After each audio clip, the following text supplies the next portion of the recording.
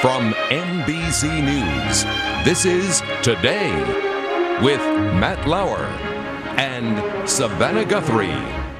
Savannah? All right, Matt, thanks. And now to new ways to think about your body type to make the most of your next shopping trip. Jacqui Stafford is a fashion editor and the author of The Wow Factor, Insider Style Secrets for Every Body and Every Budget. Jacqui, good morning. Good morning. So body shapes, we're used to the old-fashioned kind of ways to describe it, pear shape, apple shape, that kind of thing.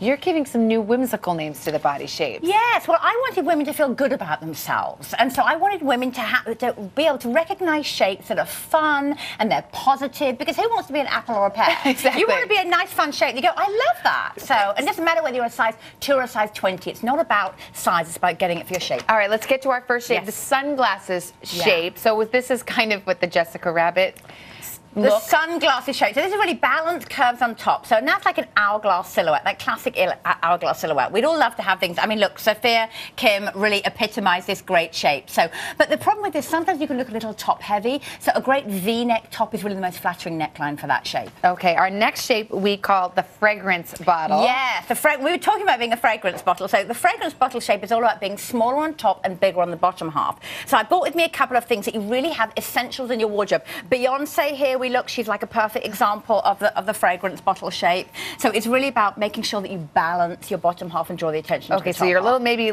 wider here, tinier here. On the top, yes, right? And small on top. So here's what you want to look for. You want to look for a bright coloured scarf. And the reason a scarf works so well, it draws all the attention to the top half of the body. Also, if you get a nice light, bright colour, it reflects light on your face, so it's drawing the attention up towards the top half. And you say go for a boot cut jean. Go for a boot cut, dark wash jean. No whiskering, no fading. A boot cut jean hugs to the top of the thigh and then little flare out. What that does is help balance the heavier bottom half. And always go for a top that has some type of detailing at the top that helps broaden the shoulder line as well. So we're looking for dark on the bottom, lighter on the top. Our next shape is lipstick shape. Yes. This is what probably, if you know somebody who's lipstick shape, you say, you're so skinny. Oh, this is a problem that so many women have. They say, a lot of people are envious about this shape, but in actual fact, it can be very hard to dress. What we're trying to do here is create the illusion of curves where perhaps there aren't any.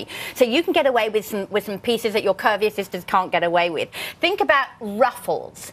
Anything with like a little curve on it. Ruffles, any type of frill on it, those will help create curves in bikinis for a lipstick shape. When we go to a dress, you want to look for nice lines that help create the illusion of a curve. So piping, seaming, anything like that that's going to create a curvaceous shape if you don't have one. Okay, our next shape, cocktail ring. Who are some celebrities we might associate with this well, shape? our cocktail ring celebrities that we have here, we'd have Octavia Spencer, she has more of a cocktail ring shape. Lena Durham, she has more of a cocktail ring shape.